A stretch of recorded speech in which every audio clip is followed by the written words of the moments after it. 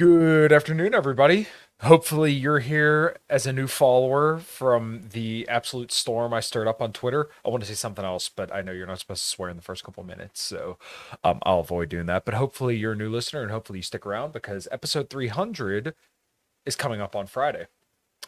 But you're not here for episode 300. You will be, but you're not tonight. You're here for episode number 299. This guest was on my other podcast last week, and he, much like me, is very, very impassioned about the topics that he talks about, and I could tell that he has a very, very deep knowledge on the things we're going to talk about today about big banks, the Federal Reserve, and Jerome Powell. And I've been kind of meaning to dig into this stuff, so I think it's going to be a really, really good show.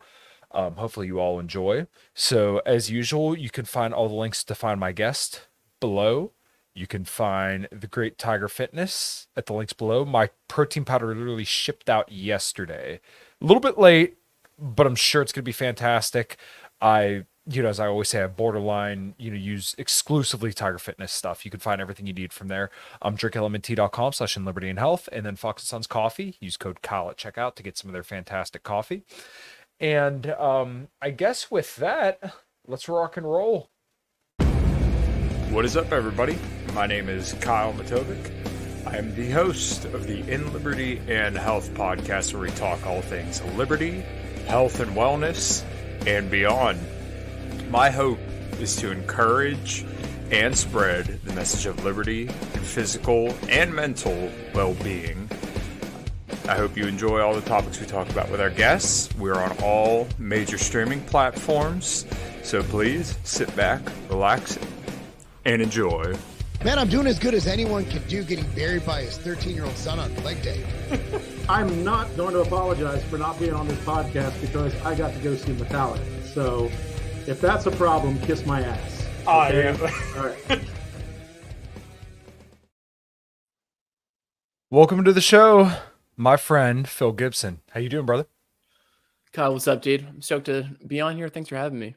Of course. Well, as I said in the introduction, you were on 5 till midnight, and when you get going, man, you're kind of like me. When you're impassioned and well read on a topic, you could just go and go and go and go. And I didn't want to seem rude on 5 till midnight, but I wanted to get you on here to kind of let you run a little bit more free.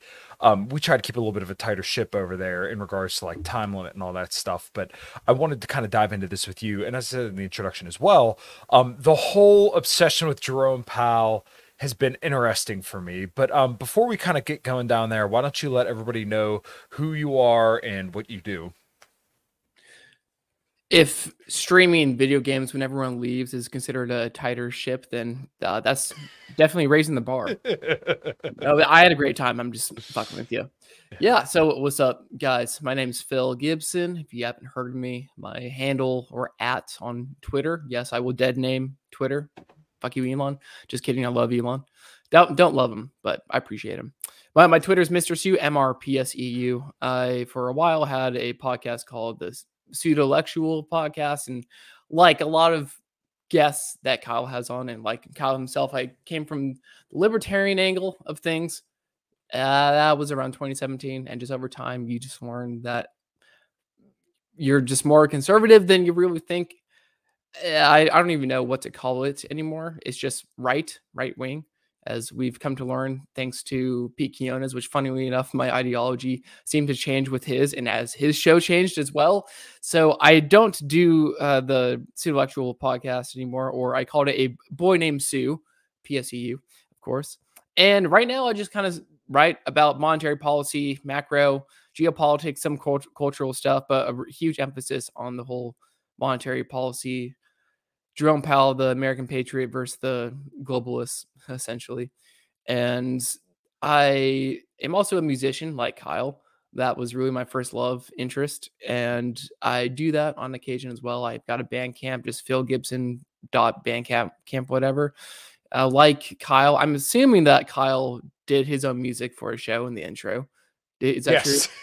Awesome. Yeah, so that was actually funny enough the first song I ever fully wrote with my band now. a common Rad. crown. And I remember my singer when we were writing that song, she's like, I'm hearing something. And she like sung out the melody, da, da, da, da, and then I'm like, okay, hold on, I got it. And then I played it, and we kind of like, the other guitar player had like this one riff, and then we just kind of blew it up, and that became the title track of our first EP, the first EP I ever recorded, The Reckoning. The song's called The Reckoning.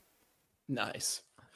But yeah, I do the same thing. The self with the capital S song, when you see on my Bandcamp, that's the intro that plays in my podcast, now somewhat defunct, but the same old RSS feed to the old episodes is on the Substack. So the Substack is QPOL, QPOL, which stands for Quiet Parts Out Loud, where I try to do exactly that. But we're here to talk about some of that stuff. And I will say full, up front, this is not financial advice. I don't have a series 6, 7, no 63. I'm working on the SAE and eventually 63, hopefully. I can take those on my own and not need a FINRA member firm to sponsor me. But I also sit on the shoulders of giants too. Like a lot of people that will claim to have opinions, they're influenced by a lot of other people that are smarter than them. And my job, I feel, is just to try to diminish all the noise, trim off the fat, and just tell it to you how I see it in layman's no bullshit terminology. So I'm going to do my damnedest to do that here. Nice. Well, I really like that perspective, because I truly feel the same way, that we all do stand on the shoulders of giants. Somebody that you might be familiar with, and I'm sure you probably like and know, Dan McAdams. I've seen a lot of people throwing shit his way recently, but he's one of those giants that I feel that we stand on the shoulders of. And when it comes to nutrition for myself, I try to come into the Liberty Sphere and spread nuanced information when it comes to nutrition, because I feel like a lot of people get led astray with bullshit. And I think that's kind of what you're attempting to do when it comes to the economic stuff. So maybe we could kind of start there. And I want to throw out the caveat, like the first couple people who really got me interested in economics, I would say Thomas Sowell was probably one of the people, which I'm sure that's, you hear that a lot. Thomas Sowell is probably like a big, advocate for not necessarily free market economics, but more like the Chicago School of Economics. And then eventually I think a lot of libertarians kind of find their way over to Peter Schiff, who I know, guys like you and Tom Luongo aren't quite a big fan of. But the reason why I like Peter Schiff is because I think he's the biggest advocate for Austrian economics today. And I think that gets a lot of people over to your direction, because I was listening to you on Biting the Bullet, and they kind of started to talk around, or you started to talk about how it's a perpetual collapse without a lot of nuance when it comes to like the Peter Schiff or the run-of-the-mill Austrian economist perspective. So yeah, their perspective is that they're eventually going to be right when they just sell you doom porn, same thing that Zero Hedge does, and they just they make their money and their ad revenue on their pages by just shitting on the Fed, blaming the government, like rightfully so. It's a bullshit Keynesian system. But if you look more into the nuanced Machiavellian approach, fight power with power, get control of that power, and then turn things around with these institutions propped up on bullshit, whether they are or not, then it's about getting the right people in charge. And okay, I know, so like, real quick, anarchists and minarchists will argue, oh, that's bullshit. Well, I mean, whether or not, like, you read The Fourth Turning, I really didn't, but I got like the clip notes of everyone else bitching about it. That's kind of where we are. And things are going to go in cycles. I've been listening to Pete's read on John C. Calhoun's disquisition on government. I fucked that word up. But this is essentially like we go from monarchy to democracy to monarchy again. Looks like that's kind of where we're going. And it's all about the people that are in charge and the people that are fighting against them that are also elites in power that are fed up with how things are working right now. And so they're just going to pull the levers of power, not perhaps in altruistic fashion, but rational fashion, to where I can't run my business this way. There's so much inefficiency in this managerial state and this bureaucracy. And that's what I think Powell has done with his monetary policy, with his Fed. He's not a globalist banker like Bernanke and Yellen. And okay, well, I kind of give Greens. Yeah, oh, sorry. No, you're okay. You're okay. I kind of want to start from Powell there, because like I said, this has been something that's interested me, and I'm very, very ignorant, and I want to make sure that my viewers and myself kind of get like the full spectrum on this, because Sure. I know you're super, super well read on this, and I want, like I said, I want to make sure that the listeners get the most out of this that they can. Okay, Cool. so Jerome Powell was appointed by Trump in, what was it, 2019 or 18? Something like that. Okay. I didn't do like a forensic history on the dude. I read Okay. maybe Well, the Wikipedia on him like a couple years ago. But what's Sure. interesting is that he is a Jesuit. At least he went to a Jesuit school, but he's an 8th generation Virginian. So 8th generation America. He comes from that cloth. He's aristocracy. He's a lawyer, which some people call liars, rightfully so. But he also comes from private equity, so he has experience in the markets. Unlike a lot of these other Fed guys, he does not have a PhD. And if you read Danielle DiMartino's book, she's a great follow, one of the giants of the shoulders that I stand on. She was at the Fed for 9 years, came from Wall Street, had actual market experience. And these PhD assholes basically just like blow each other's load and like fluff each other up on their fancy schmancy articles and essays, which is just, you know, purporting Keynesian models and thinking this is how we're going to run the economy. Jerome Powell actually comes from getting his hands dirty in the markets. Private equity, they call him private equity. Powell, for a reason, came from M&A, the M&A world.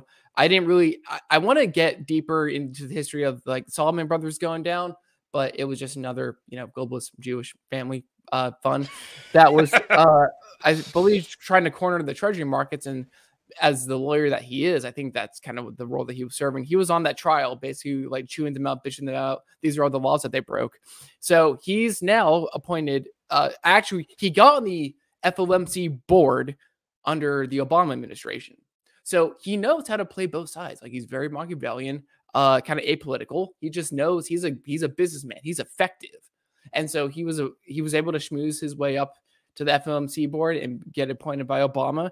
And then I think that was in like 2012. And in 2018 or 19 or whatever, it was 18, I believe. He was wanted to chair, FOMC chair, by Trump in 2018. And so Danielle DiMartino Booth, DDB, as I call her, she makes the argument all the time that Powell, private equity Powell, could be worth hundreds of billions of dollars. And he doesn't need to be here. And she's basically pointing out and has said he's just an American patriot because he sees the fiscal rot and chaos and just, you know, grave that America is digging itself in.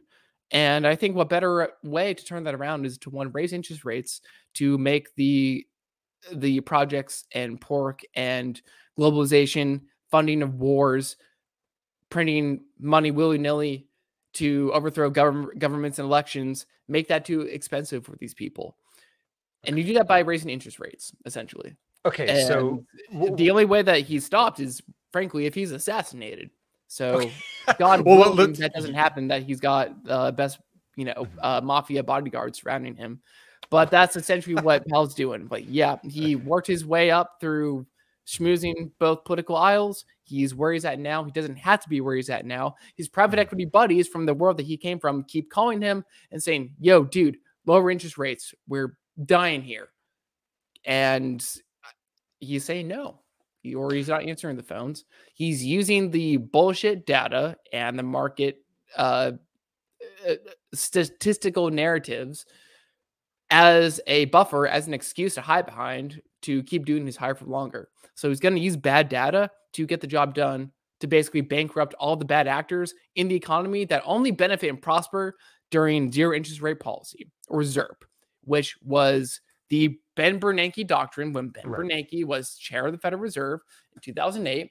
And this is really the beginning of QE, quantitative easing. And the Bernanke doctrine was, we cannot, the Fed, buy assets off of banks, large institutions, whatever, unless if interest rates are zero. And at that point, you don't need a central bank of your country, if you think about it. Because what is the point? Money's free. Yeah. What's the point? You might as well just have what we had during COVID and those bailouts, when it was just money directly from the government to you. Okay. Okay. Well, what a CBDC will turn into. Okay, I'm almost done. I'm almost done with this. Sorry. And so Powell is recorded saying in transcripts on the FOMC meeting before he was chair in 2012, saying, we can't have this. He basically said verbatim what I just said. Mm-hmm. And so that's the guy who's not cut from the same cloth as Bernanke and Yellen. Yellen is a different and opposite war story because she was the Federal Reserve president of the 8th district, I think. No, 12th district of the San Francisco Fed. The San Francisco Fed, may I remind people that there are 12 regional Fed banks throughout the country, right? Mm-hmm. Not all of the presidents of each of those banks think and believe the same shit. The district, the San Francisco Fed district, covers the most amount of states in the country.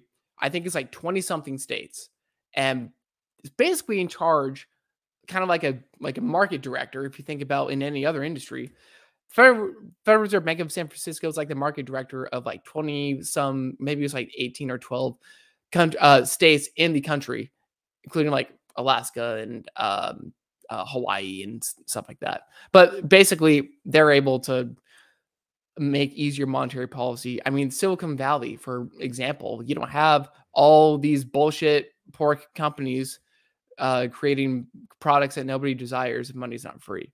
And it's San Francisco Fed policy, which create institutions like Silicon Valley Bank, like FTX, and you have that collapse. You basically have these zombie companies that shouldn't exist in the first place, getting preferential treatment from the district banks that reside over them. And it just kind of goes hand in hand. You've heard the analogy before that every bad policy in government starts in California and then works its way east. Mm-hmm. And the same thing applies for monetary policy. Monetary policy is what drives those bad ideas because that's what funds it. And you can go to the pinned tweet on my Twitter that I make the argument that because raising rates was happening under Powell, Silicon Valley Bank was taken out, or FTX was taken out as a hit job done by the Fed under Jerome Powell to basically get rid of this offshore dollar creation / money laundering for political campaigns, most nominally the Democrats, mm-hmm. via stablecoins or crypto in general through FTX.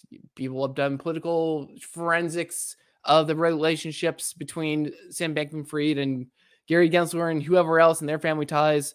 I didn't get that autistic about it because I didn't really care about it that much. I just assumed, and I assumed right. But that's essentially what happened. So we saw Silicon Valley Bank go down last year, and Silicon Valley Bank was basically, to call it a bank is kind of too generous. I think it's another one of those projects that lobbied to get a bank charter, and its business was essentially giving out loans to, again, these bullshit Silicon Valley companies that only prospered and would exist during zero interest rate policy. And so for the Fed to just come in and raise rates and have all those go tits up and essentially do a M&A, merger and acquisition deal for that, it's basically a mafia boss thing. And the same thing with First Republic. Sure, that was like one casualty, but it's just, you can just see it as, sure, call it a monster, just taking out its globalist competitors and just taking the good assets on the balance sheet. So I kind of digest, but I'm just trying to give like examples of sure. that have happened that mm-hmm. we can just apply the theory and just point to it. And, do your Charlie Day thing of, the red thread and to. Oh, I see. Okay. Yeah. Right. It's just like, I think, a tangible example of people's incentives and who's at play and who's getting in the way of their goals. You can't have free money in a prosperous society. Mm-hmm. And Jerome Powell's not a globalist, and he's not going to be the Federal Reserve Bank of the entire world. Because that's what these people, as Tom Luongo calls, the Davos crowd. So those are the Europeans, and then you have another faction over there in Europe, or actually the UK. British Empire never died, people. Just FYI, If you think it did, you're fucking full of shit or you're lying to yourself. What really happened is that they exported their military to the United States, and they hide behind the ruse that, oh, poor little United Kingdom can't be all big and bad and macho. Our monetary policy was tied to the British crown up until 2022. When we left LIBOR, Google that. It's just a bullshit debt indexing rate that was manipulated. Also led to money being freer than it should have been. And we left it and re-indexed our U.S. debt to SOFR, the secured overnight financing rate, which is actually backed by tangible market data transactions between large institutions in the U.S. Is based off of something real, maybe not free markets. That's never really existed, like it or not, libertarians. But we basically don't have a globalist debt indexing rate dictating how much the cost of American money should be. Back then, under LIBOR, when it was decided at the City of London, everyone should kind of, know enough or have an idea of why the City of London as an entity is demonic, bad. Why under LIBOR, everyone's debt in the world, that was kind of like the benchmark. And everyone was tied to it. Your credit cards, your mortgage, all your shit was tied to LIBOR. Dictated by some central planners. We'll get on a Zoom call at the City of London, say, hey, we're going to charge it as this. You can Google LIBOR scandals and whatnot. It was bad, okay? It was bad. So basically, if there was like a credit snafu over across the pond and rates went up, then you would actually feel that in Oklahoma, Texas, fucking wherever, in your credit cards and your mortgage. And so it was kind of like a socialist, like ball and chain that we were tied to bail them out, essentially, if you think about it. And that's not the case under Powell. Now, people wanted to implement SOFR during Obama, but Obama being one of the globalist, douches that he is, and he said no. And so it was thanks to Jerome Powell, but also John Williams, who's the president of the Federal Reserve Bank of New York, which that's where monetary policy is dictated, because, New York is really the capital of capital markets of the entire world kind of thing. Again, you kind of have like these sovereigntists, call them white hats, if you will, saying that we're going to turn shit around. We're actually going to have this isn't norm. There are rules sort of mentality. But yeah, it's pretty much the British Empire, which never died, and there wasn't a true declaration of independence until SOFR came along. And just the British Empire, if we'll be honest, still probably heavily ran by Rothschilds and other adjacents. I firmly believe that when the Rothschilds got into power, and it's not just the Rothschilds, are probably one of the main families of that ilk, but when they got into power and whatever Meyer Rothschild, like the godfather of that whole lineage, when he was on the up and up, he had all of his sons go to Europe. Everyone probably knows the story that's listening to this, but they basically lived rent-free in the pockets of kings. There's a little phrase I came up with, which basically they were the ones that were taking care of their gold and financing everything for each country, and that's how you're able to finance war. And so once every monarchy was starting to collapse, it's kind of like they went and pump and dumped each European country, where they pumped and dumped and destroyed the monarchy there, because that was the end goal, to create some sort of democracy, parliamentary kind of I'm trying to think of a word. Fuck it. You know what I'm trying to say. But the last remaining empire that was standing was the British Empire. And so I kind of think that, that, sure, I'll call it Jewish aristocracy lineage, is still running shit. Okay. All right. So That's it is a lot. It is easy and valid to say that it is the British Empire still running things, but at the end of the day, we could argue it's not really them. It's kind of who that we're all kind of thinking. However, the British Empire, as it still exists, the crown, does like to hide behind people like us or on any political faction, blaming things on the Jews. So I think that they see that as like a advantageous scapegoat. One of them.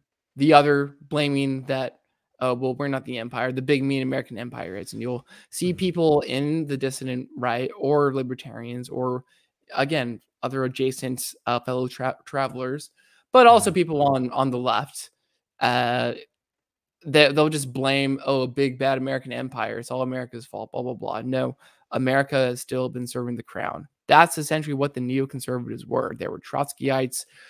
The Red Revolution in Russia during /World War I and II, because remember, we partnered with like the wrong enemy during World War II. It was all British MI6 strategy. And so they've been hiding behind different veils ever since. Okay. Kind of went on a tangent. My apologies. Sorry, no, that's okay. That's okay. There's so much there that I wanted to get into. I guess first thing first, the thing I wrote down because I was trying to follow along, but like I said, it's a lot.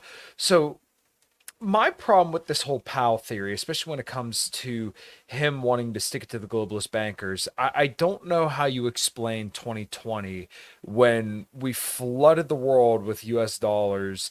And literally, everyone heard the stat of 80% of the dollars ever printed were printed from like 2020 to 2021. Okay, so how does that fit with being an American patriot when, I mean, it's no secret that would cause Americans undue suffering. I mean, we're feeling it today. Yeah, so Powell didn't want to do that, but really didn't have a choice because, one, what the fuck else would you do when the economy that everyone in the world kind of relies on is going tits up? Nobody benefits. BRICS, anyone in Europe, nobody benefits when the United States goes tits up. Now, there are some factions that do. That is what Davos and like the British Empire / neocons want, but they wanted to have that done on their own time, right?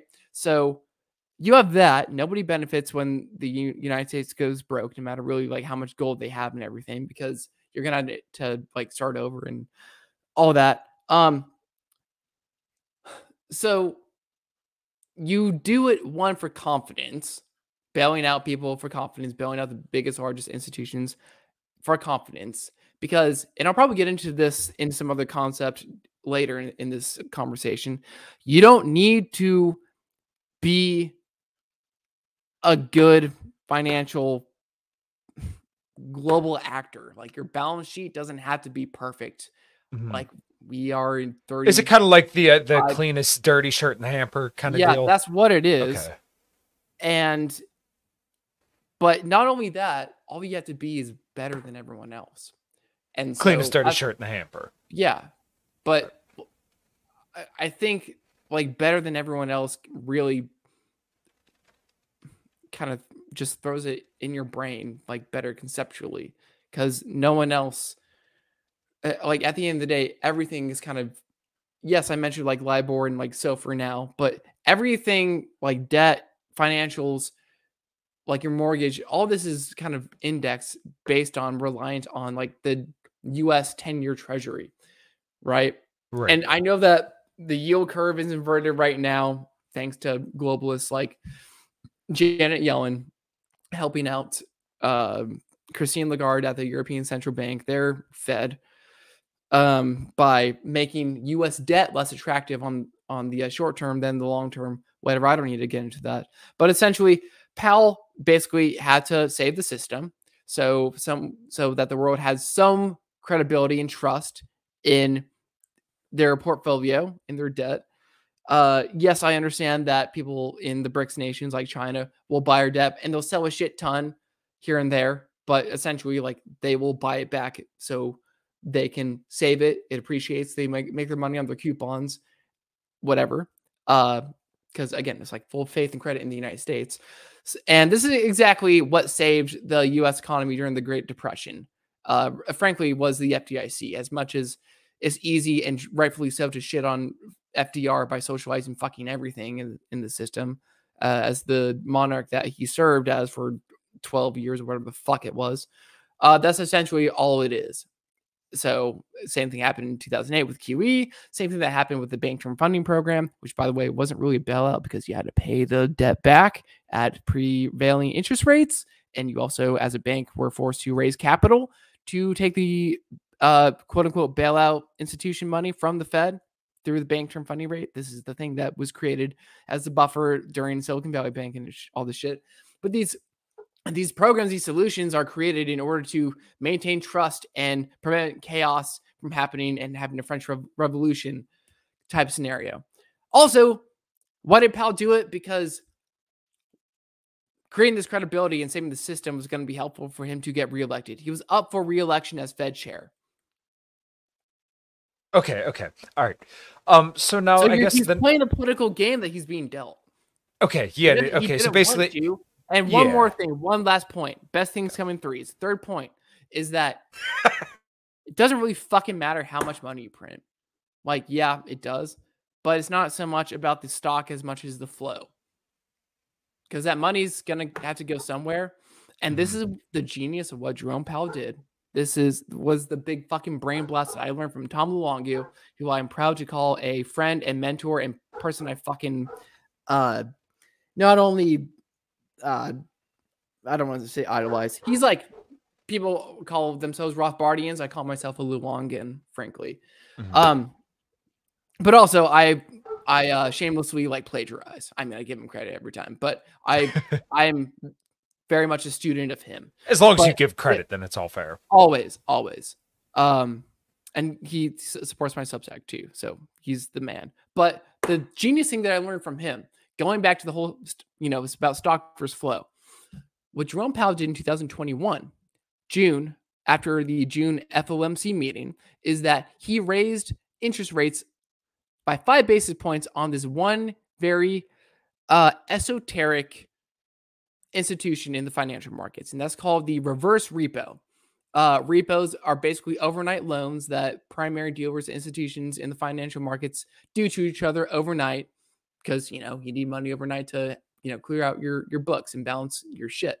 So what happens when you raise the reverse repo? Let me just explain what a repo is. Repo means repurchase. It requires 2 transactions. You borrow, if you're a bank going to a primary dealer or whatever, 2 banks borrow X amount of money for one night. But so that's the money's one transaction. The other end of the transaction is that they post collateral. So like a treasury. This is kind of like how swaps, the discount window at the Fed work, right?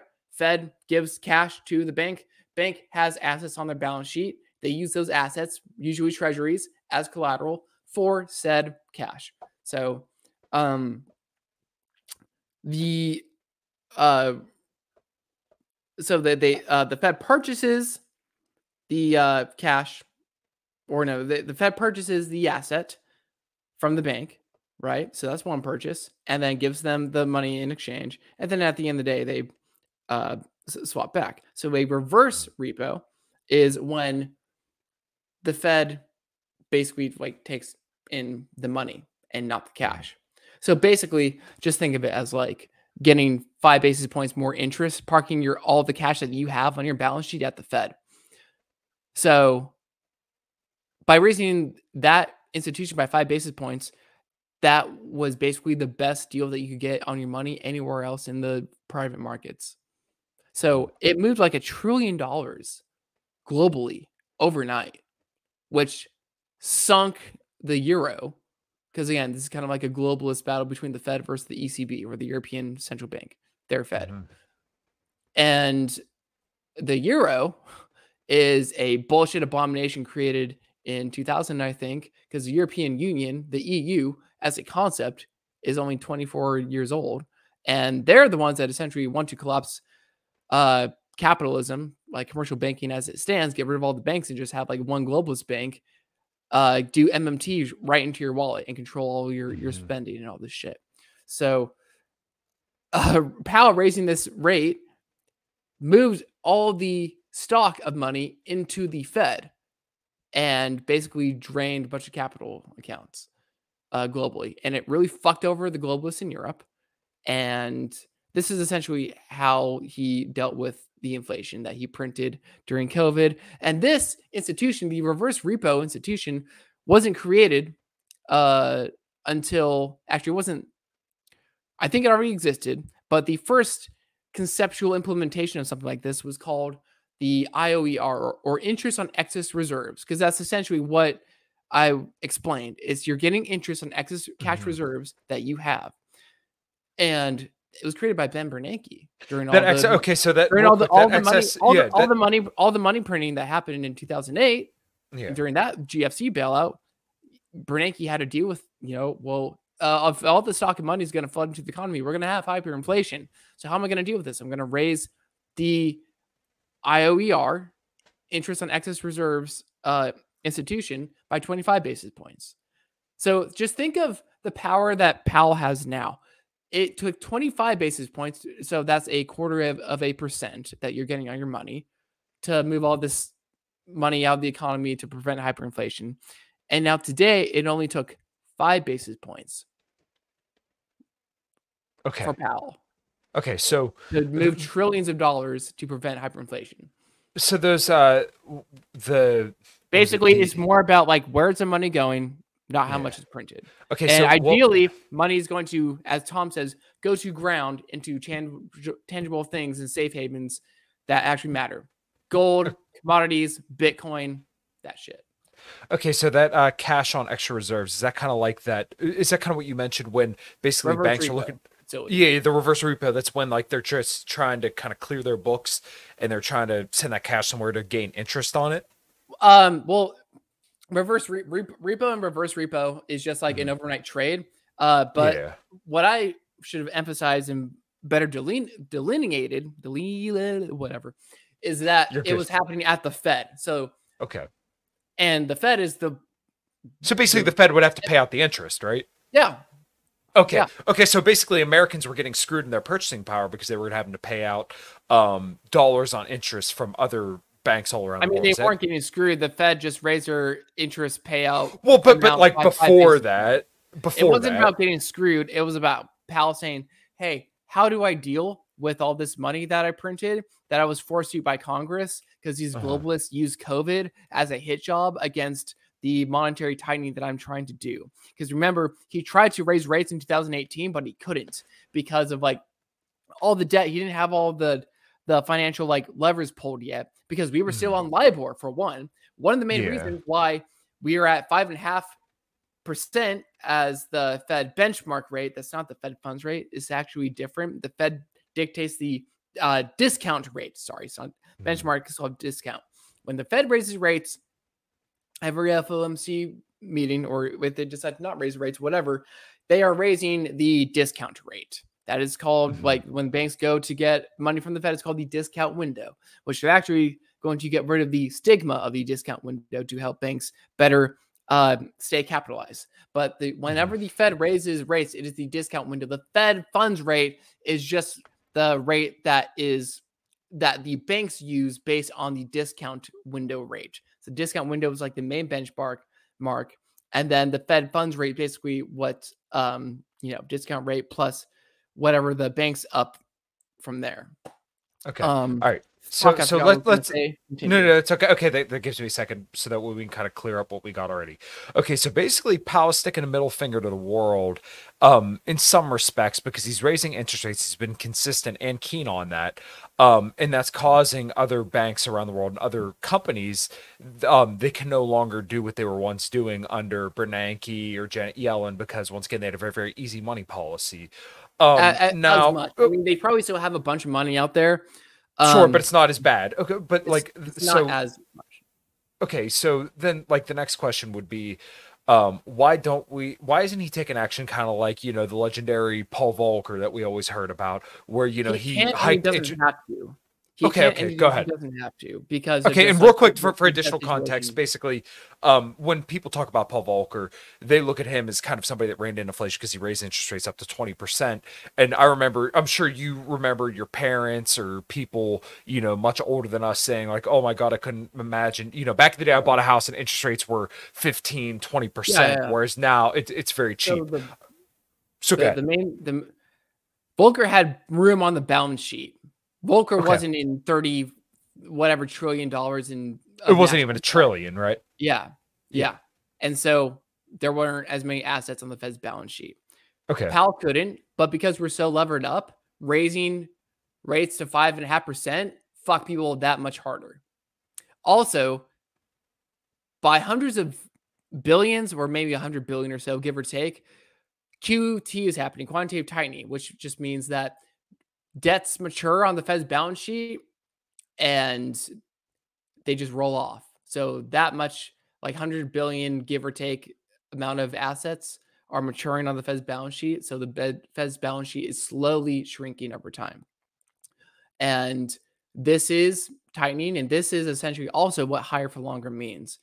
And it is basically the Fed saying, hey, we're not going to keep buying these assets off your balance sheet because we're trying to raise rates. And before we do that, we want to kind of normalize where it should be, whether it's like the 2% marker, who knows? But that's essentially why Powell is able to do what he's been doing. Also, the point that I had forgotten, but now just remembered, is that he was able to raise rates. Well, he wasn't able to raise rates during 2018 and was forced to pivot, really because he wasn't in control of the price of the United States money anymore. We were indexed to LIBOR. And so thankfully, I think it was all in the same year. Actually, no. 2022 is when all brand new debt is no longer issued to LIBOR. All that debt is now issued to SOFR, the secure overnight financing rate, backed by real, I'll call it, free market activity based on something real. I mean, it's called secure thing. Just think of collateralized. It's collateralized by U.S. domestically focused economic activity. Also something real. LIBOR was some central planning, bullshittery, arbitrary, dictated things at the City of London.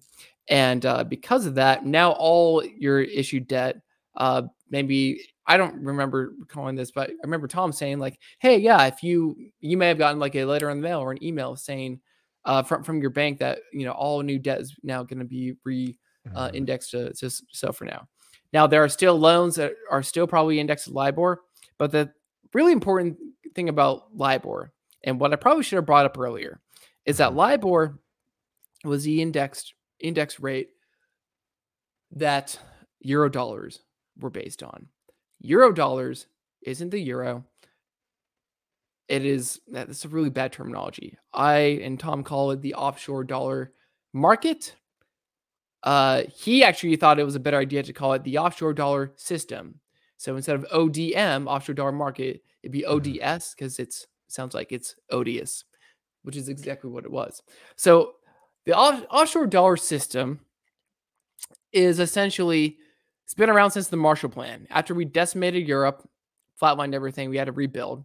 And then you had all this booming happening, during and after the war, when industrial production happened, everyone got rich. And this is why we hate the boomers, because they had it easy up until, I guess if they put into their pension, they're reaping the benefits from that. But essentially, all of these offshore dollar loans were given to Europe, and they were given dollars, and they were able to use those dollars as reserves to issue more loans, create more money, print more money than the Fed. The Fed actually doesn't print money. They create reserves. Different fucking thing. Go fuck yourselves. Sorry, I'm a little salty. But basically, they were able to print more dollars than America allowed. It was beyond America's jurisdiction. Well, actually not, because we gave them those loans in the first place. But it wasn't. It was beyond the jurisdiction of the Fed. And it was partially the reason for all this offshore dollar creation over time, over the years. I mean, this is why people create shell corporations or shell banking entities in the Bahamas and stuff. All these institutions are just making these shadow dollars. That's these are shadow banks, as you can imagine, probably involved in funding Epstein or very much Epstein sort of things. And it's a money printer beyond the US's or the Fed's jurisdiction, because it wasn't indexed to the an interest rate that the Fed could control. And this is how you've got George Soros being able to do color revolutions here and there and all this stuff. And all these offshore dollars with zero interest rate policy and a negative interest rate policy in the terms of Europe. It's kind of these offshore dollars. And they also did things like over collateralize bullshit things they called assets, like, you know, David Bowie Psalm royalties were able to be collateralized and create a lot of money off of that. These kind of things paired with no interest rate policy are really what caused the deck of cards to fall and ultimately caused the housing collapse during 2008. Danielle DiMartino Booth talks about this. So this offshore shadow banking system is now, thanks to Powell, it's not about inflation. Raising interest rates isn't about inflation. It's about destroying the offshore dollar system, or if not destroying it, taming it, putting it on a leash, and controlling it with SOFR. Because now all new debt is issued by a real market-based rate, domestically United States/American focused, and is not in the control of globalists anymore. And that pretty much in a shell is why we are winning financially. Okay, so now the thing I get lost on, and maybe you could elaborate on this a little bit more. Sure. When I hear these explanations about Powell, my problem is like, is this him intentionally doing it, or is this just like, hey, you know, or do you think he just plays politics really well? Because like when he does his speeches, I said he was a lawyer. I said he was a lawyer earlier. He's gonna use as in like liar, as in liar. I'm kidding. Yeah. Like I'm not kidding, but look, he knows how to play politics. Is what you're saying? Yeah, he does, and he doesn't give a fuck. Like he's going to use the bad data that his staff writes for him and hides behind it, whether that's going to be CPI, whether it's going to say things like, it wasn't transient inflation, was it? Transitory. He kept saying inflation is transitory. Yeah, that was a famous word. And higher for longer might even be something like that, or a soft landing. That's another thing. But really, in comparison to the rest of the world, we probably will be able to pull off some sort of soft landing. You can define that in whatever term you want. But to me, soft landing really means bankrupting these zombie companies that only survive off of zero policy. Okay, so yeah, killing and punishing the bad actors. And then once the dust settles, you're able to have these private debt deal negotiations happen in the market, and you have price discovery. And that's how banks and insurance companies and just companies in general are able to fill the holes on their balance sheet, because when interest rates went up, the treasuries that they had were, went tits up. And then if they want to use the BTFP, the Bank Term Funding Program facility at the Fed, then they were able to go have those, not retroactively, revalued at par. But again, remember, they couldn't just, that wasn't a bailout. They had to actually raise the capital to do so and pay that loan back. But for an actual loan, but still you're able to have real price discovery in the market when these institutions or that only survive under zero interest policy are out. Because the main thing is, after the global financial crisis happened in 2008, all of these like wildcat bankers, I think I fucked up my camera there. All these wildcat bankers that were able to make all these like bad loans to people for houses or whatever, they were heavily regulated. And so they had to take their shenanigans elsewhere. And where did they go? They went to the private equity markets. And so that's how you have like all these Silicon Valley projects kind of blow up ever since then. And they had a monopoly over these institutions that weren't able to make deals with each other in the private market. So now as they go tits up, then you can have actual, true, somewhat merited market activity. Now it's not going to probably be willy-nilly and as pretty as we think overnight, but preferable. As people say, monetary policy happens on like a 6 to 12 month lag. But ever since Powell's been raising, like we're seeing things that aren't as bad as really people had thought, because libertarians and others in that domain, Bitcoiners, whatever, Right. were bitching that Powell is going to break everything if he goes 1%. And here we are at 5.5%. So it's just going to be a gradual sort of thing. And we're probably hiding behind very bad data. Recently for February, the housing, the purchasing data was down like 0.3%. And so it's just like negative. So maybe that's not actually as bad as it should be in reality. So whether it's that, whether it's CPI, whether it's the jobs numbers, it's going to be fudged data. But that's good enough. That's what he's that's fine. Because if inflation starts to go down, but not as down as it should, like if oil starts to keep creeping up as we're seeing it right now, because people are trying to force us to fight their World War III for them, as they've done in the past, then that's just another excuse for Powell to say, oh, yeah, we're going to keep rates high. Actually, we're going to raise them another 25 basis points, believe it or not. And I think that this really helps out. This kind of gets into the PayPal mafia stuff. If anyone's been paying attention to what Matt Erickson has been talking about, what Pete Quinones has been talking about, and others, but this really gets into, people have been kicking the can down the road or trying to pull the can back towards them on the same road of when Powell's going to pivot this year. Fed governors have been saying that you can expect 3 cuts in interest rates. Over this past Saturday, Fed Governor Bostic, I think who's at the Atlantic Fed, I could be wrong, so don't quote me on that, said that actually you can only expect 1 cut, because I think that people are smart enough, or whether they be white hats or just people that are going to be honest with themselves and don't want to see America fall and are not so much the doves on the FOMC chair, they're more of the hawks like Powell. They understand that inflation is going to come back, and they also know that the more rate cuts that we give the market this year, the more money is not going to be expensive for Democrats and globalists to rig the election and try to steal it back. And that just makes financing, whether it's Biden or whatever, asshole that they put to replace him, it's going to be more difficult for Biden's presidency to look good if Powell doesn't cut rates. In fact, if he cuts rates after the election, like in November, and we already have like a Trump win by then, what Powell has done by waiting to cut is make the Democrats look bad.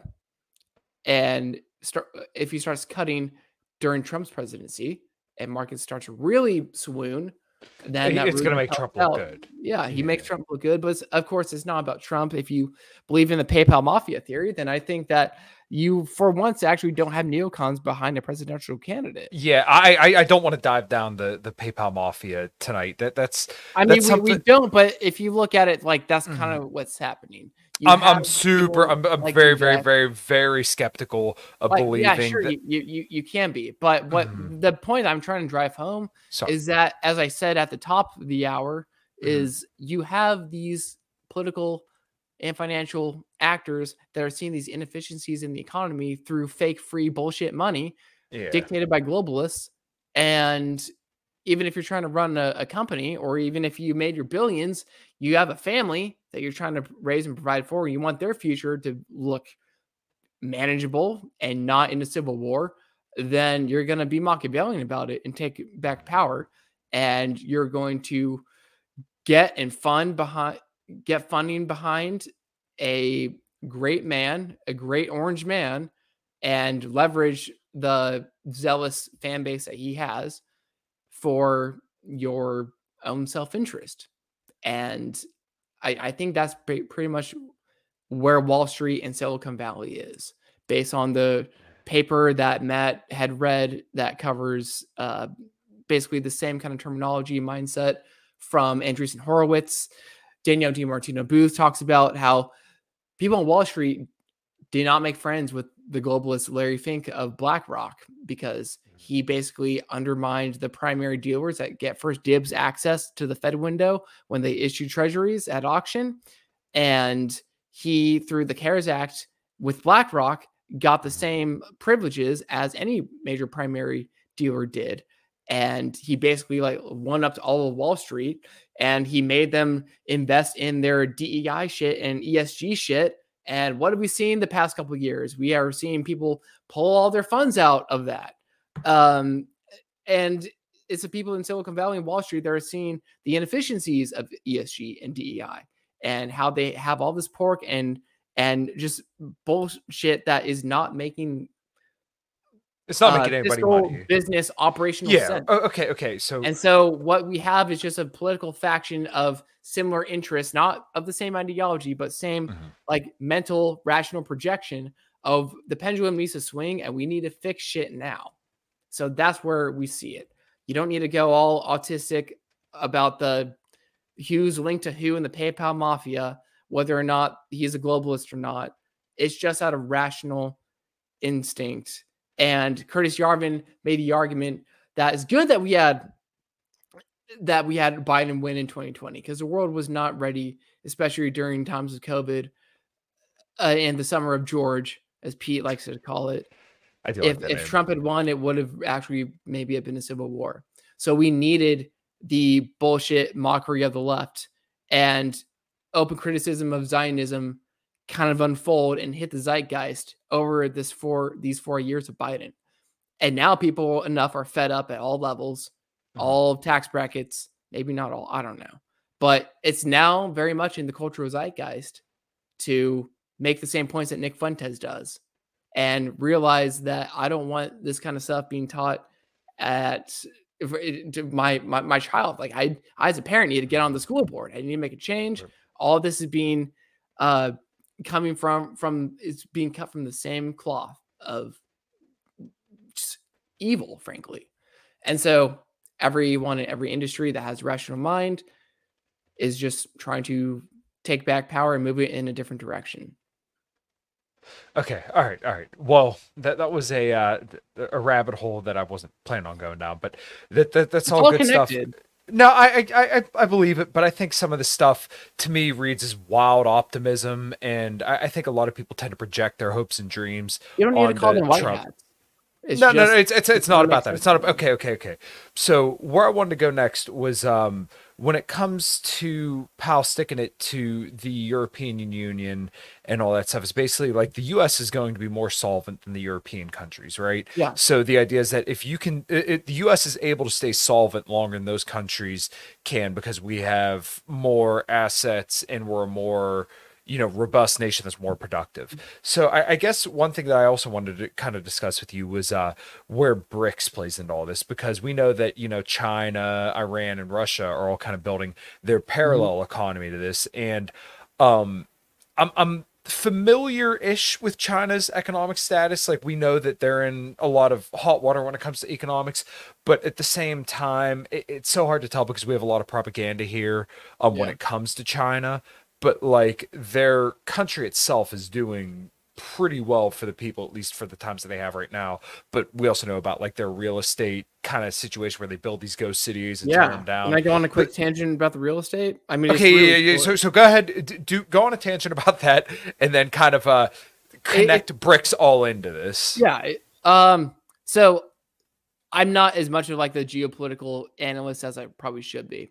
I just pick up little highlights of shit people say and I piece it together and I'm like, oh, this makes complete total fucking sense. The whole thing with Evergrande and China's real estate market, I think, was a tactic to get globalist Soros, name whatever NGO or similar actor at hand, to get their money and collapse it. Because what that was globalist soft power control. I mean, it's a similar strategy that Putin did when he kicked out all the oligarchs through changing policy and saying you can keep your riches, but you just can't be influential in our government. And so having control of the real estate market, and people will probably like fight back and say, oh, well, what about like the Confucius Institute? Is that what the fuck it's called? And all the Chinese real estate infiltrating the U.S. Like, sure, there's probably like Chinese globalists and some of them might actually be communists. But I think that communism is more of like a nominal term for the Chinese, and just the global South, Asian Asian. They're not countries really in like general. communists in the No, they're classical not. What definition they are anymore is at all, that actually. Tom makes the argument. I think he got this from someone else too. Mm-hmm. That these countries, Russia, they've been around for centuries. We're a fucking little shit stain on the global map of countries in existence. The United States is. And so we base the survival of our country on a system of government. Mm-hmm. They're not a system. They are a people first. Correct. Because they've been around, like you said, Blood they've and been soil, around for so long. This is what yes. we are. We are a culture. Correct. We're going to try to preserve this as much as possible. And we're willing to change our system if it calls for such thing. Mm-hmm. And so the Xi government might look, less authoritarian, whatever. I mean, the same kind of like surveillance state is really what they want in Europe with their EU globalist kind of 1984 thing. They probably had the Chinese try to outsource it first as, a lab test sort of thing. But to go back to the Evergrande thing, I think it was just the collapse and destruction of economic soft power control. And there were just a bunch of oligarchs that parked their cash over there. And it was a way to get out from underneath that control and to embrace monetary financial sovereignty to some extent. Like, yeah, it probably hurt China a good bit. Like, I'm not like the China hawk, and I'm also not keen on China economic policy. So that's kind of, frankly, I'll admit, as far as I can kind of go with that.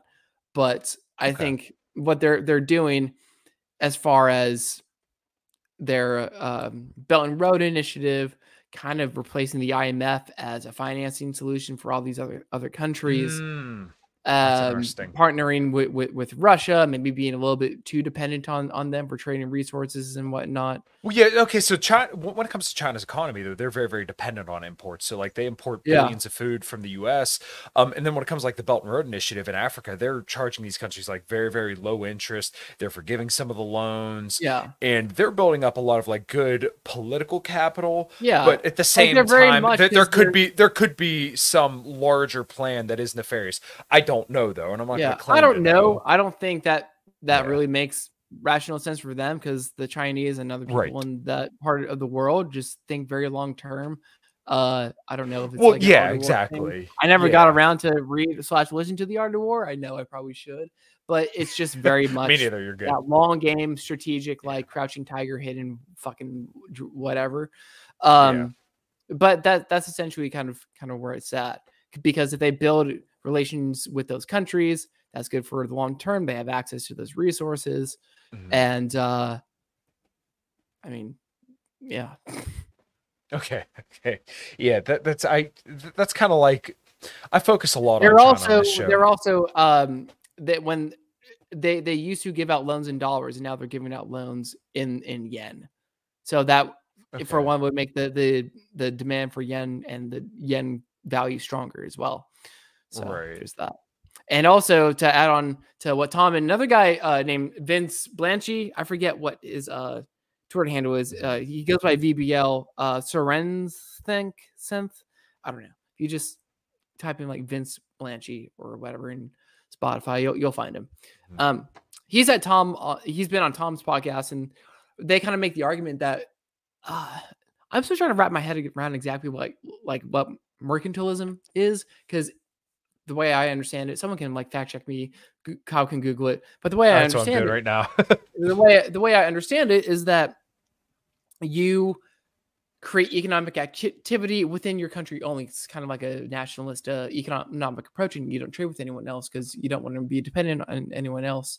And it was mercantilism was kind of bastardized in the way that the British Empire did it with countries in Africa or anywhere else, like the United States, for that matter, is that it was mercantilism, but for the sake of one country at the disadvantage of the other country. So we would farm our cash crops in the colonies, and it would, most of the profits and product would go back to the UK, and then we would get, whatever tiny percentage of the shit back to us.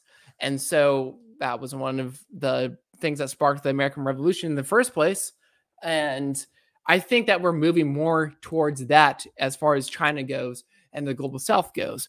Because if you look at gold, the gold market, the exchanges, you have the LME, the London Mercantile Exchange, and you have the CME, Chicago Mercantile Exchange. Hi, Kyle's wife or whoever's in the background. That was my dog was running out to go. My wife was calling the dog over. Oh, doggy. Yeah. Doggos. Love doggos. I have a. That's Mochi. Yeah. Well, Anyway. yeah, he was just telling my mini pin will sometimes come in. My pit bull, she'll normally sit like right here, and then my Doberman Australian Shepherd mix. If you look at my one podcast I did recently, he literally puked right behind me. It smelled so bad, and I couldn't stop to clean it up.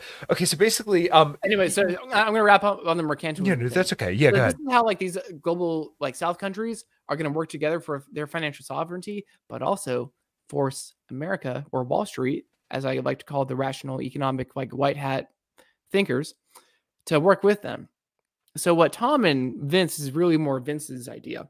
How what they lay out is that if you look at the gold markets and all the gold exchanges, all of it, the gold is being liquidated. They're kind of having like a run on the exchanges with gold because they don't want to put all that trust and power in those countries. So basically they're fucking over like London and trying to fuck over the US. London Mercantile Exchange was the global South countries trying to fuck over the US. Yeah, they're just trying to take all their gold back, just like Charles de Gaulle did with us in the 70s and called Nixon's bluff and, you know, gold window, all that kind of shit. Yeah. So basically they're kind of doing that, and they are basically trying to be the net exporters of said gold.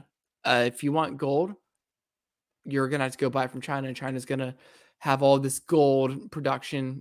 People always like to talk about how much gold China's been buying over the years and yada, yada. And they essentially want to, if you become the sole producer, then you get to be the sole price setter of said commodity. And people always like to give JP Morgan shit on fucking with the futures markets of gold and manipulating the gold price lower than it should be.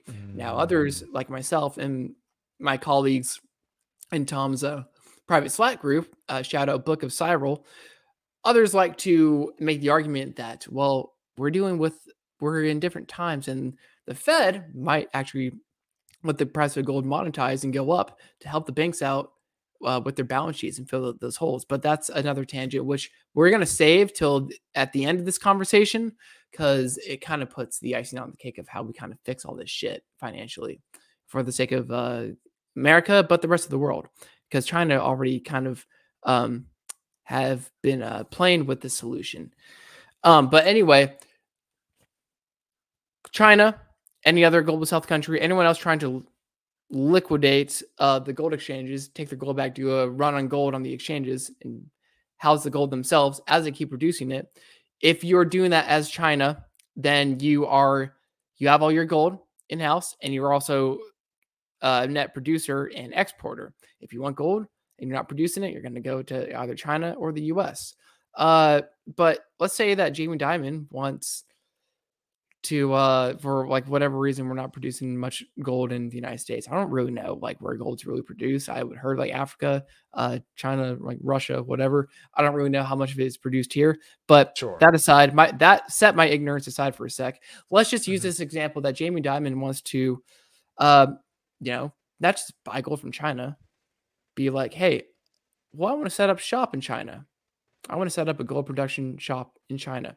China's like, all right, we'll do a partnership, but you need to follow our rules, and you can sell it to your market people in the US, but maybe you got to go through like our exchange, or like use our platform and exchange in China as like the gold market. So essentially it's kind of like a return to mercantilism, the same thing that the British Empire was forcing upon the colonies.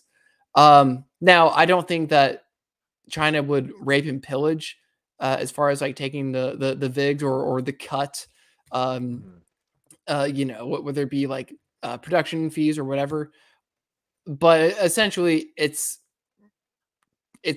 pulling back financial economic sovereignty, abiding by China's rules, and just buffering them as more of a economic acting, operating country. And they have their financial sovereignty, and they're able to negotiate deals with other people that want to work with them. But in a sense, it's just like very kind of like China, like tight niche.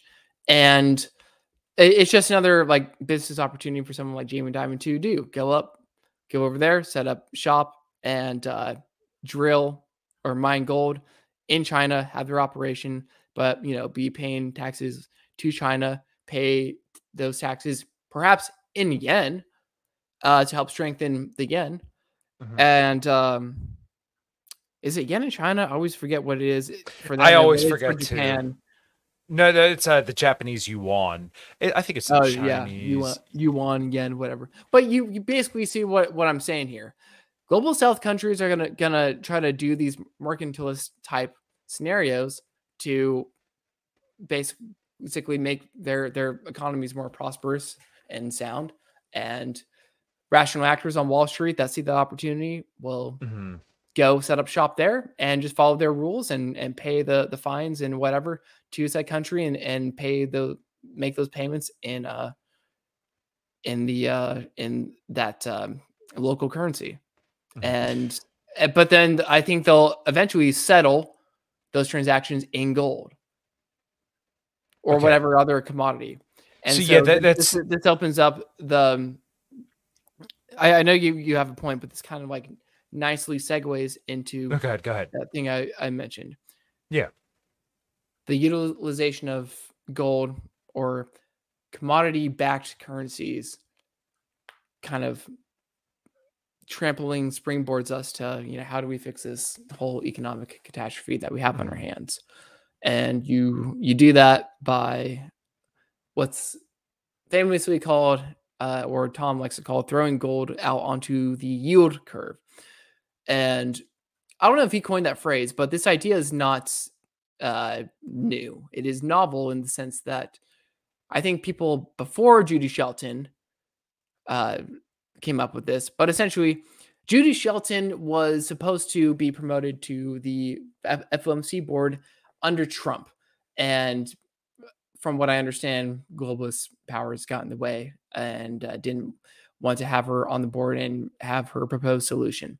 Her solution was that the United States government would issue treasury bonds, 50, 100 years of length, duration, whatever.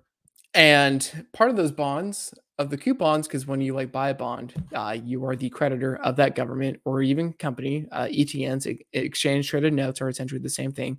When companies go and they issue their debt, and you are the creditor of that company or government, and you put up that money, and you expect a certain amount of biannual or semi-annual interest in coupons from your investment. So basically, a fraction of those coupons would be paid out in bullion.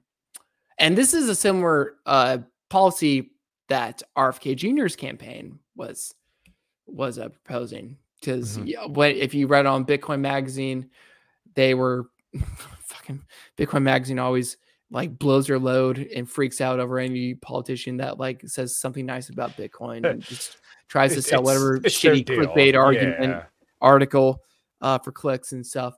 But I think Ryan Dawson tries to debunk this, but this is similar to what JFK I think proposed with silver notes, remonetizing silver. You're basically letting the price of monetary metals go up, and you issue debt based on those notes, because part of the coupon payment, the interest payment that you get twice a year, is going to be paid out in bullion. And this could be backed by gold, or it could be a basket of commodities. And I firmly believe that Bitcoin is going to be included in that basket. The Fed does not hate Bitcoin. Jerome Powell has said two things. One's going to go back to the mercantilism thing that I just talked about. It relates to that in a sense, because Powell said that there is more room for just one world reserve currency. The dollar does not have to be that, because everyone is joining BRICS, because they've been they're just tired of being fucked over by weaponized monetary policy against them. And Powell gets that, and he's like, yeah, we'll have this like mercantilist shop, and we'll pay those fees for business operations in the local currency that we establish, whatever corporation that we set up there. And so he's okay with like somewhat de-dollarization, but don't believe the bullshit articles that you see on Eurohedge or RT or wherever about de-dollarization happening and Armageddon is going to come and everyone's going to leave the dollar and it's going to hyperinflate and go to shit. And people aren't going to want the dollar. That's completely fucking horseshit. Every global country is going to buy U.S. debt, especially if they start buying long bonds that are backed essentially by a commodity like gold, Bitcoin, or whatever else, oil. So that's essentially why this fixes everything, is because one, again, it's all about trust, right? And just full faith and credit in an institution. Going back to the whole FDIC thing, why Powell did the bailout, why anyone in control of the greatest nation in the world's economy's monetary policy does a bailout, is to provide credibility in that nation. So if there is just utterance that this is going to happen but hasn't yet, it's all about capital flight. And another giant that I stand on the shoulders of is Martin Armstrong. You can Google his documentary that someone did on him. Very interesting. I'm not going to go into it, but he's all about global capital flight, because once you see that capital moves from one country to the other, something crazy is going to happen, whether it's going to be a war or a financial crisis, like whatever sort of thing. But it's all about liquidity and capital being drained out of one country or currency to the other. And people move their money from euros to dollars or whatever the currency is, because they have faith in it that they can make more money off of that. One indicator of global capital flight has been the Dow. Now, there are other naysayers, and I kind of agree. I see their point that the Dow is a bad indicator of this, because the Dow is just indexed by like the top blue chip companies that kind of hold it up, and those companies aren't really going to go tits up anytime soon. But just one measurement of if the Dow keeps going up significantly is if a bunch of capital outside of the U.S. kind of goes in there. But my friend Book of Cyril does, I think rightfully so, make the argument that all of this outside capital has already kind of parked itself there.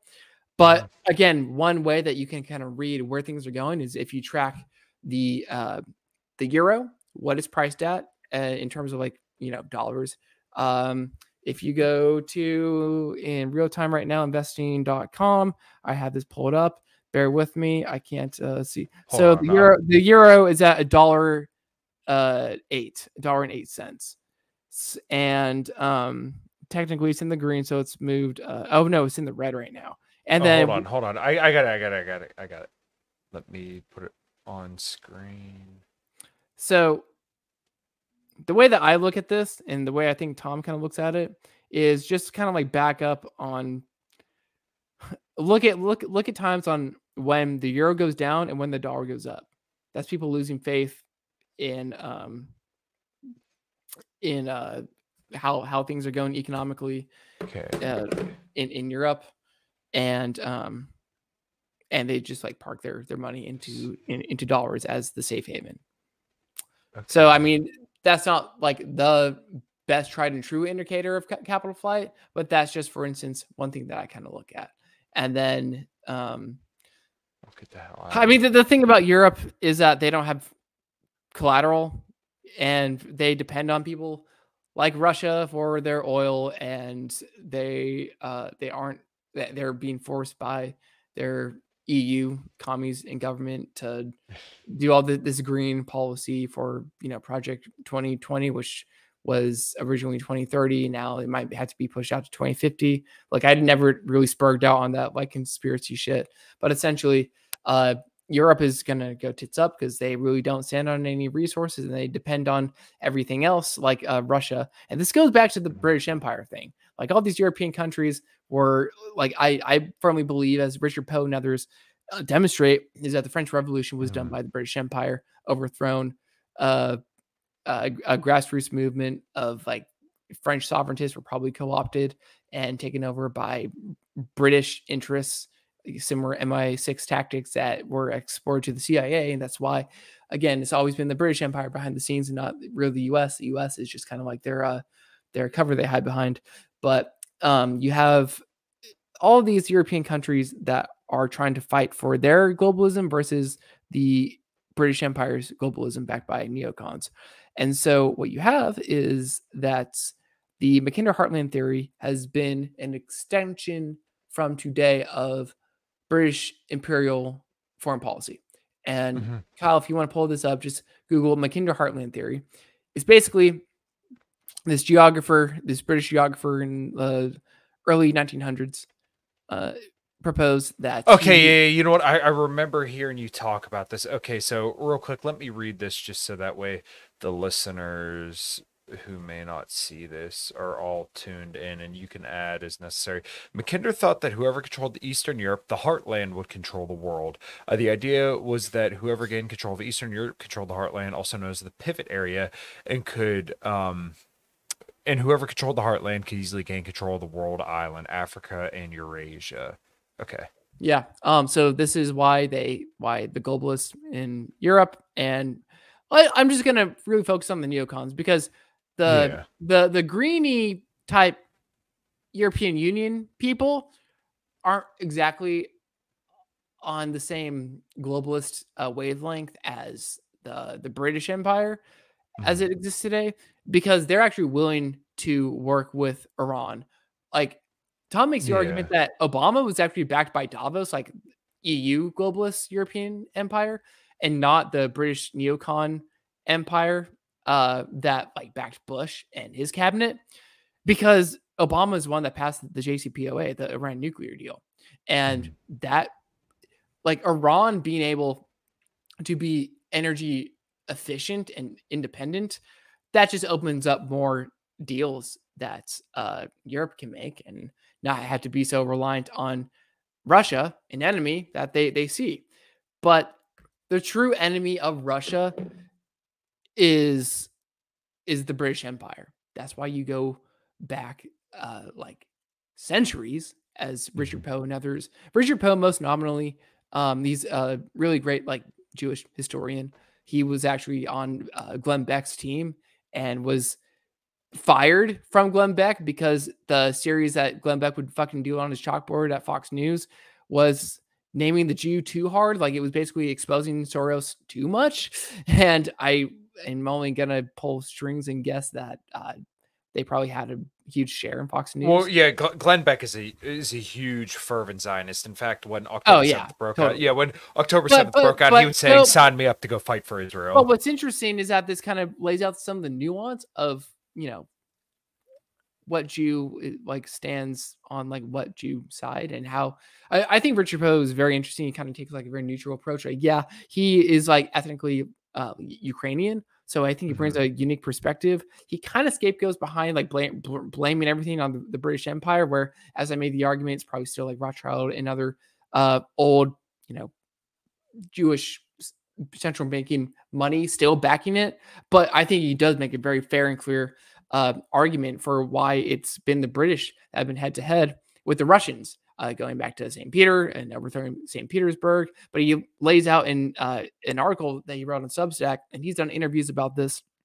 But he lays out in his article, I think it's titled "How the British Invented Communism," how the British Empire invented communism and blamed it on the Jews, which I think is a little insincere. But he does lay out good points, like geographically, like at a nation state level, the British Empire is still backed by Jews and Jewish money, Rothschilds, whatever. But how the British Empire was always at heads with Russia. And look where we are today. Look where we've been for decades. As far as the Cold War goes, how the neocons to some point won the Cold War because it was their oligarchs that took over after the Soviet Union collapsed, and then they just put in a set of new actors of oligarchs off of Wall Street. Bill Browder, Alex Craner wrote a great book about Bill Browder and exposing all of this Wall Street Zionist-esque like oligarchy that was running the Russian government and doing the shock treatment of capitalism and the loans for shares, shitty chicanery market, shit coining, I'll call it, for lack of better words. But they won up until Putin came in. And as I had Joaquin Flores on my show over a year, I think 2 years ago from now, he says that Vladimir Putin was part of the KGB, but like a certain faction within the KGB, as he like poetically, beautifully says, he was protected in this hermetically sealed unit within the KGB that was basically like Russia first. And they were just waiting for him to school up on, intelligence stuff, business, foreign relations, international law and policy, and able to kind of throw him in when the time was most ripe to be like a Russian nationalist. And there, as we see, he's kind of been like the monarch ever since. You can believe that his voting favorability is bullshit or not, but doesn't change the facts on the ground. Exactly. I don't really know how we got to talking about Putin. If you want to bring it back to Earth for me, or if you want to end the show here, we can do that too. No, dude, you're good. You're like the Scott Horton of monetary policy. You know what? Maybe high praise, brother. High praise. Okay, well, maybe it's Tom Luongo's the Scott Horton, and then you're the Connor Freeman. Which, if you don't know who Connor Freeman is, no, Connor's a really, really good friend of mine. He's like the next Scott Horton. He's going to be the next Connor Freeman because he's so damn knowledgeable on the stuff. He's been on the show a bunch of times. Just Scott's great, by the way. Like I met him in person. Like I've been on his boat. I intern or like part-time work for the Institute, like posting editing. Oh, no articles. way. Yeah, nice. It didn't last very long. One, I was kind of like fucking up because I was only doing it like part-time, and I would like easily make like mistakes. My famous mistake that I will like live by is that someone would like send in an article for the Institute, and like I would like copy and paste it in like the WordPress behind the scenes and like hit publish. So it was something about like Thomas Massey doing something like totally Chad, and in the title it was published as Thomas Massive. It was but I basically wasn't able to like put all like my time and effort and focus into it, and so we parted ways. But I've got like nothing but good things to say about Scott and the Institute. I wouldn't be schooled up on like Zionism and stuff and foreign policy without him. In fact, the first time that he went on, when he was writing his one of the books, wasn't Enough Already. Yeah, I think it. When was Enough Already published? 2021, 2020. Okay. I can't remember. Yeah, like exactly. I was one of the dudes in like his Reddit group where I would like take notes and like send him and have them be helpful as reference. I hope he used some of my shit. I don't know, but I got like super autistic about the stuff he was talking about because I would go listen to the first episode of the Bob Murphy show where Bob had Scott on, and I would literally like timestamp like in a Word document and like copy paste like word for word of like what Scott said. Like I would be writing transcripts before like AI and shit was around. And that was like how we got into this mess thing. And I still have it like saved in my pages, like in the cloud. And I like will go read that like word by word again, verbatim, as just like a refresher of like, how did the terror war start and end again? And whose fault was what? And so yeah, Scott has just been such a gem. And for his work to be able to reach the masses, to go on Tiny Hat Pool's show and also make appearances on Fox and stuff. It's kind of funny, like whenever people post about it, like someone like you or Pete will post something like shitting on Tim Pool. I'm just like, it's kind of funny how like, over time I think Tim's hat's getting smaller. But I'm proud of that one. I think that's good. That's good. That's beautiful. Phil, I appreciate all your knowledge, man. You're like a fucking a Corvette that's going 100 miles an hour. I can't fucking keep up with you. So we'll have to have another conversation sometime. Yeah, dude. Eddie Grimm said it was a banger. I'm sorry, Kevin. He said your take on Evergrande was optimistic, but we can get into that some other time. All right, well, have fun being black pill, dude. No, Kevin's a really, not really optimistic. Good dude. You can fucking hate Jamie Dimon, right? And you could blame him for eating up all these other banks. And shit, people are probably going to keep losing their jobs. And Chase is fixing on opening up 500 more branches and hiring 3,500 more people the next 3 years. Maybe that puts some banks out of business. But what you can take away is that money's going to have a fucking price, and the globalists you hate so much, just based on like the numbers and interest rates going up. And if Christine Lagarde and other like Ursula von der Leyen or people at the UN are the first ones to bitch at Powell in a Reuters article saying that he needs to lower rates, he's pissing off the right people. So yeah, I don't know. Like again, these people that probably people like you and Pete and others bitch about being blackpilled, like go hide in a bunker. Like, good, go fuck yourselves and just bitch about it and be sad. Or you can just work on your local communities. And like, I don't have like capital or anything, and I don't really hold much clout, and I just have like a roommate and like a condo. And I unfortunately I have a part-time job because of like my situation, because the company I worked at banked with Silicon Valley Bank. They went tits up and fired like 90% of of the people there. Then I had to like find like a part-time job at a bank of all places. But I'm willing to stick with them. I'm willing to stick with them, and I want to get like licensed up and stay with them for as long as possible. Because I am actually one of the people that like kind of work in like personal banking that kind of gives a shit about what's going on. But like that aside, what I was going off on is that like you can choose to be black-pilled, or you can choose to be optimistic and take the realistic approach that life does kind of go in cycles. And to get a little esoteric or eschatological, don't buy into the bullshit that like people like Donnie Darko tried to sell you, that Trump or Elon is the Antichrist, and they're going to build the third temple and blah blah blah. Like, sure, maybe they will. And I think one of my fire and brimstone is going to come bash it over. But regardless, like, don't try to play God. Well, okay, so like when it comes to like the Donnie Darko and the people playing Trump up to be an Antichrist, like this is kind of what I mean. This is the same thing with the PayPal mafia. For you to think when the rapture, which the rapture is not in the fucking Bible in the first place, like that's another like Judaizing heresy that has infiltrated Christianity. But thanks to like Schofield and Darby and all those faggots. But that's just like, don't buy the doom and gloom bullshit that people are trying to sell to you, because that's just essentially what they are doing.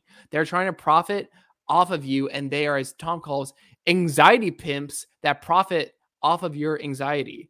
And they just want to keep selling this. That would be a tiny, like tiny CNN hat and Fox News, everyone else has done. Tiny and hat now Tim. It's being trickled out into Zero Hedge of all places. And people like that are going to host Twitter Spaces with like thousands of views and participants or whatever are doing the same thing. Like, just don't buy into it. Don't be the useful idiot. And you don't need to like have a niche interest in this shit like I do. I'm a fucking weirdo. Like, I'm a just like mid-average IQ midwit that just finds this stuff somewhat enlightening, and I don't expect everybody to believe me.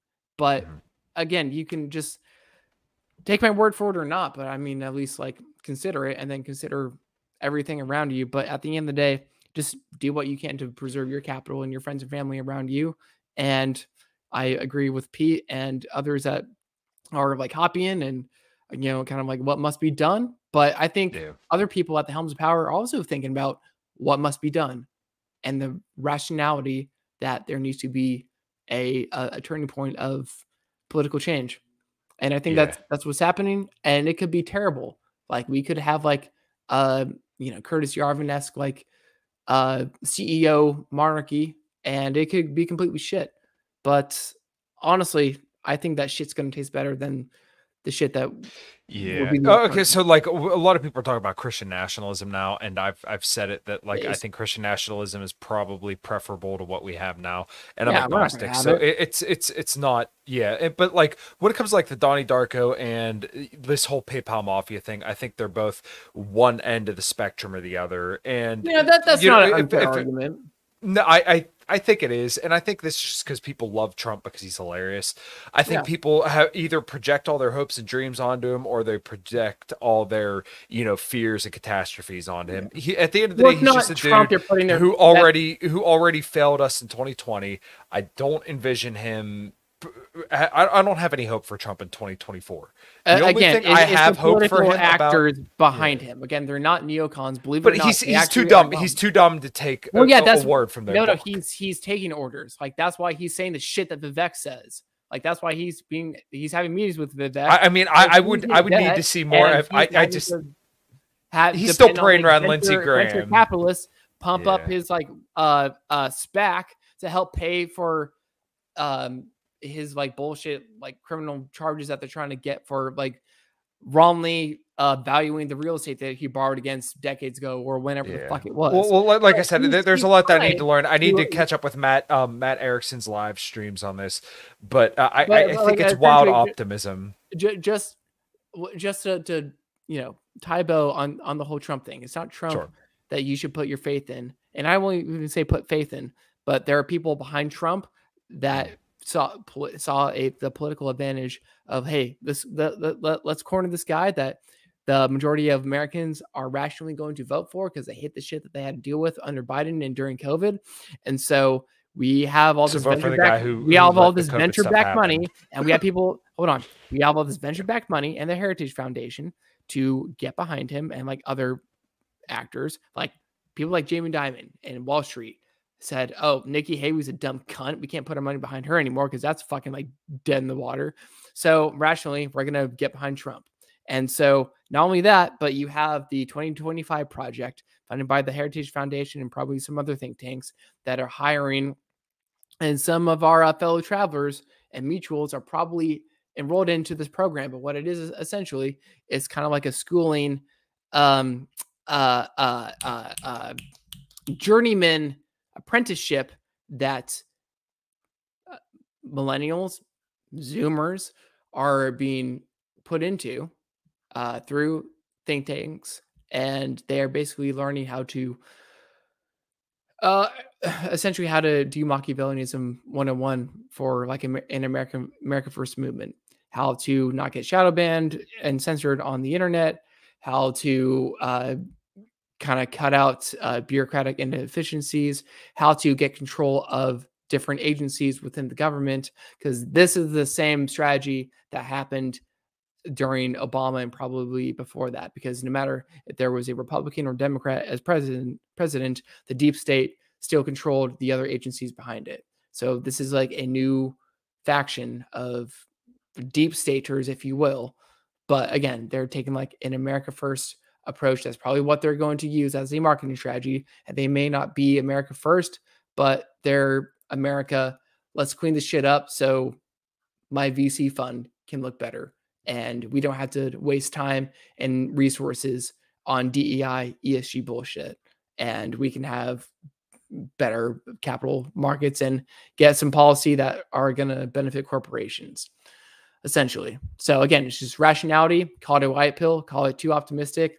I just think that's the realistic approach that is happening. Whether or not it's successful, who fucking knows? But I just think it is a flavor. It is a it's just a theory that's having light not as shown on it as it should, or it is getting a lot of light and traction on it based on people making the internet circles, but it's challenging the zeitgeist, but also changing it because you got more and more people.